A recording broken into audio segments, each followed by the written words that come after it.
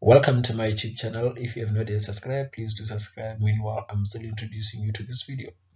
So this video, guys, I'll be guiding you on how to approach SJD assignment 3. So as you all know, guys, I'm not a lecturer, I'm just a law student. So as you can see, guys, assignment number 3 is a written assignment. Then the first question states that what are the difference between criminal and civil cases. Then here, guys, you just need to use Google. You need to use Google to understand what is a civil case and what is a criminal case. And then you're going to be able to learn the difference between these two. I still remember that in my days that civil is when someone is suing the other person, for example. And then with criminal case most of the time it has punishment. The other party has to go to jail. Yeah, that's what I know. Yeah, the defendant has to end up by going to jail and what. That's what I know. So what you have to do here, you just have to Google and then understand criminal and the civil case is better. Then you're going to be able to take the difference between those two. Then point number 2 state that for each of the following 5 cases, please state 1. Whether the case is a criminal or civil in nature. 2. Which court has jurisdiction in the case. So the mistake that most of you cannot make is that you only tell the nature of the case and then leave it there. You don't talk about, or you don't touch the part about court. So whereby you have to touch the part of court also.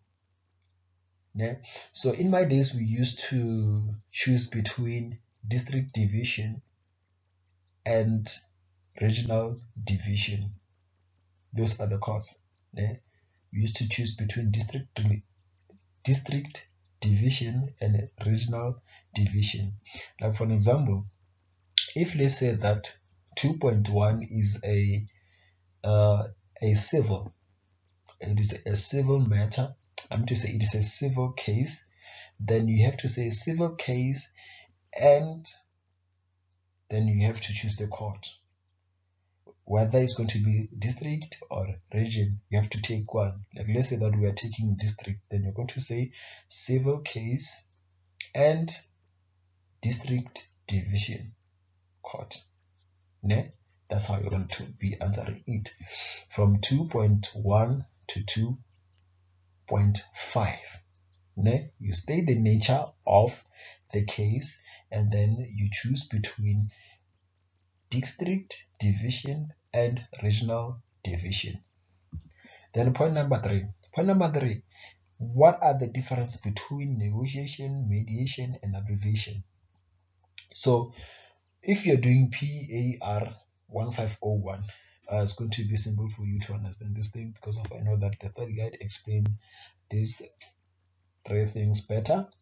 But if you are not doing it, still fine, you can use Google to understand the difference, what is negotiation, mediation, and abbreviation. Then you're going to be able to take out the different points from those things. And then as you can see, guys, it states that 200 words. Please make sure that you push it close to 200 words. If you're lazy, please make sure that you push it to 200 words. If not 200 words, but please make sure that it's 190 190 or 190 something words, because of the more words you put there, the more marks you might get. Unlike for you just to put it like maybe like you write only 100 words and then you leave it there, that's not going to be good for you. So please make sure that you put more words. Make it 200 or maybe make it 100 and something, 190 something, somewhere there. Then you have pushed your work. So guys, thank you for watching. If you have any question based on this video, please do comment.